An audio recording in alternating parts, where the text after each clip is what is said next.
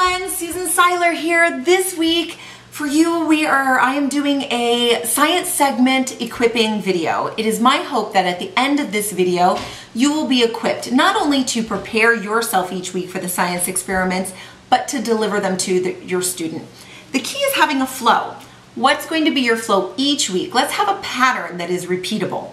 What's my pattern? Here it is right here. Setup. First is to help set up the experiment. This should be fun. We want to captivate them and engage them to get them interested in going on a journey with us to explore this experiment. How do we do that? Well, we tee it up. We talk either in a story way, or you can do it just directly, about what the purpose is. What are some of the key words and ideas? This is a grammar level, and this setup should be introducing that grammar to them, the grammar of the present of this experiment. So we're entering cycle 2, week 3 this coming week, and it's about Saturn. It's number 9, see-through. So what's the grammar here? The grammar here are things like continuous surface, Saturn, rings. The fact that Saturn's rings are made up of millions of pieces of ice and rock. All of those things are important to this experiment. So when and how you introduce them are going to depend on the age of your student. And you're going to find a lot of these key words and main ideas in the why section of the Van Cleve's book, or in the case of C.C. Livermore, you're going to find it in the purpose, conclusion, and why sections of the science worksheet. The main thing is to keep it fun. This is, again, where we captivate our students. Make sure you include the purpose of the experiment in this time. So for week 3, cycle 2, week 3, depends on the age of the kids, but if it was me, I would open it up. Let's say I had masters, and I would say, all right, guys, after, of course, I have done the scientific method a couple of times. All right, guys, let's talk about Saturn. What do we know about Saturn? You're going to have somebody say it's a planet. You're going to have someone say it's rings. Listen to what they have to say, and then at some point cut it off. If no one has mentioned that Saturn's rings are made up of ice and rock, ask them, does anyone know what Saturn's rings are made of? And let them answer. Maybe they have a guess. And if they don't, we tell them Saturn's rings are made up of millions of pieces of ice and rock. They're not solid. Then why, when we look at it through a telescope or when we look at it in a picture, do its rings appear to be solid? That's what we're going to find out today. Let's get started. Or if I had abecedarians, I might not ask them all those questions. I would just go in to say something like, guys, you know there's a planet out there that's called Saturn. Saturn is the most beautiful planet in the whole solar system. It has these beautiful rings that are all around the planet. And it has many, many rings. You can see that there's sometimes a space in between them. Kind of like the rings on my finger, where this is one whole ring and then there's a space and another ring. Saturn has lots and lots of rings around it, and they all rotate around. Saturn's rings are not all one piece like my rings are. They look like it, don't they? But they're actually not. They're millions of pieces of individual pieces of ice and rock. Isn't that funny? So why do they look solid? Let's find out. So that would be how I might tee it up at either age, at either age extremes, masters or abecedarians. And you're going to have your own flavor. Maybe you want to bring a little bit more into it. But take a look at that why section for the key words and ideas. And again, make it fun. Second, now we go, okay, let's find out. Now we have to help them visualize what we're going to accomplish before we can ask them to form a hypothesis.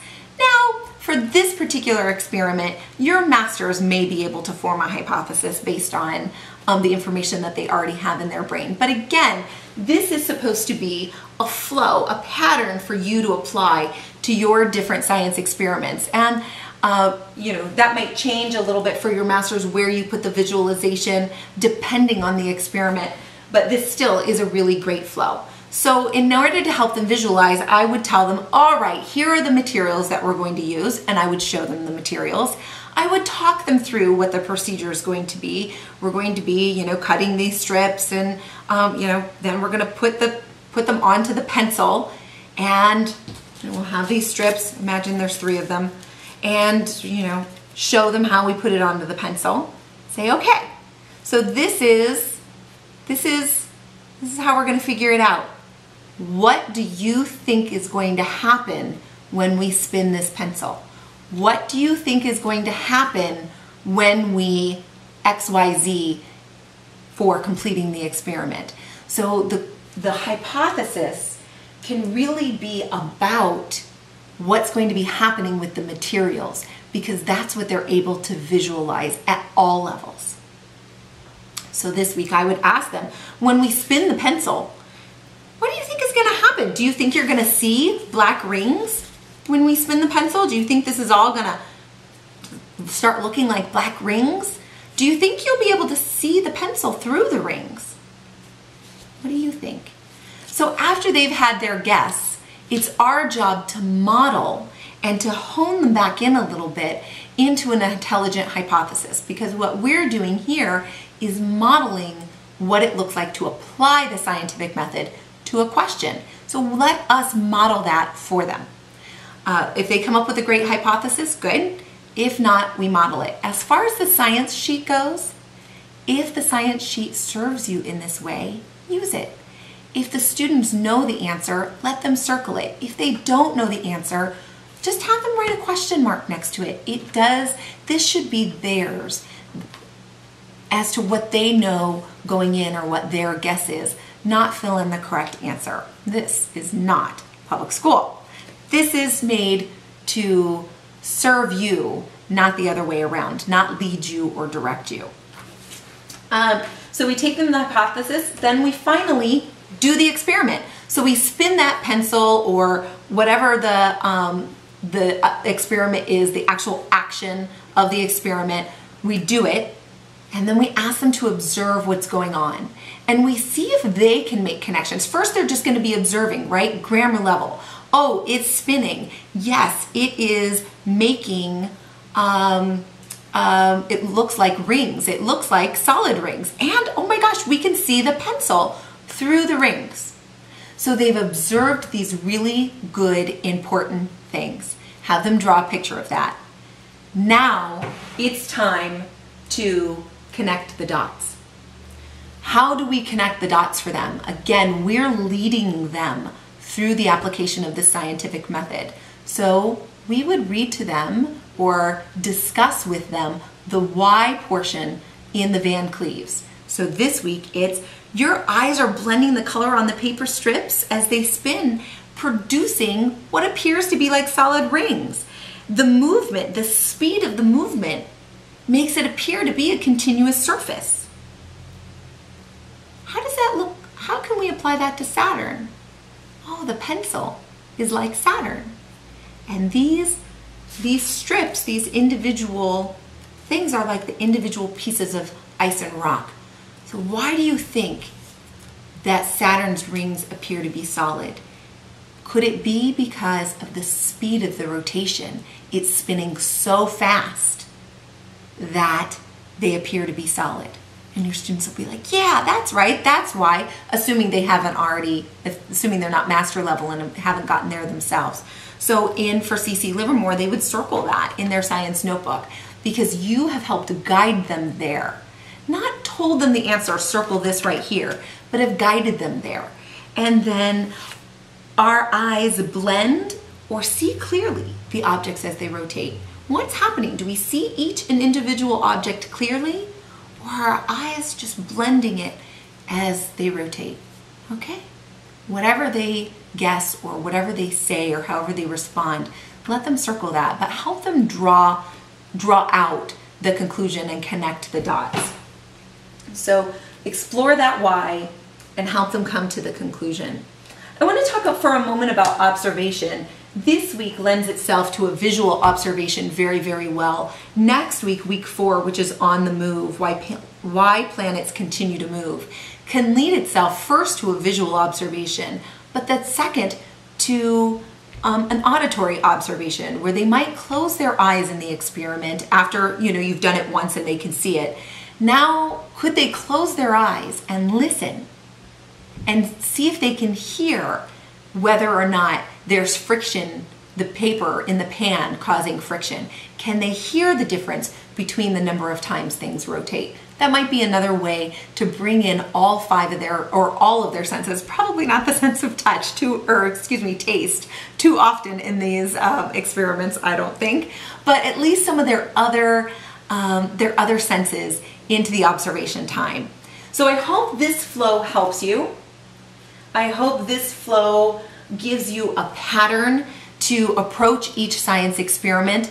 Take the scientific model. This is the grammar stage. Find the grammar level, keywords, main ideas, expand on those as appropriate to your age group, make it fun, and then dialectically walk them through the rest of the scientific method. But it doesn't have to be in order because they're going to get lost if we do it perfectly in sequential order. By helping them to visualize, then having them do and observe, and then we help them connect the dots, I think we can make science exciting for the kids and actually equipping for the parents also.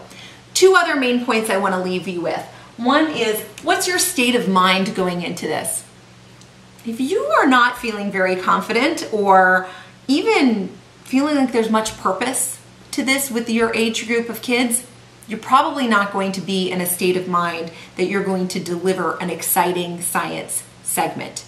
If you come into this with enthusiasm and excitement about learning about God's world and helping your kids get some hands-on and helping them grow in their observation skills, they will also be excited. But their level of excitement will never exceed yours. So bring it each week. Bring excitement, if nothing else, about learning about God's world. And also with your state of mind, we have our Lord on our side and who can fill us with His Holy Spirit and help us with our understanding. And we can turn to Him and know that we can do all things through Him who strengthens us. He called you to this tutor role. He did. And that means He will help equip you. You're going to have to do your part, but He will help equip you. So turn to Him. Turn to Him and ask Him for that energy and excitement each week. And finally, what are your objectives? If your objectives are for them to really learn a lot about Saturn, actually that's not the point. We want them to learn some about Saturn, and we do want them to come away knowing some grammar and some facts more than what they came in with. But CC's objectives for the science experiment time is really twofold. Or threefold actually. One is our students would have the opportunity to memorize the scientific method. Secondly, that they would see it modeled, that they would see us as leaders taking them through the scientific method to get familiar with the flow and the pace of it. And most importantly, third, is to hone and improve their skills of observation. So as they start looking at things with a more open eyes and even a more careful discerning set of eyes or ears, that is when we have done a job well done in helping them hone their skills of observation. So keep those in mind. I hope this was helpful to you. You all are such a blessing to each and every one of your communities. And CC Livermore, you guys rock. You're a special blessing to me. So I will see you all on Friday. I hope you have a great, blessed week. And if you have any questions about this, shoot them to me in an email, okay? Have a good one.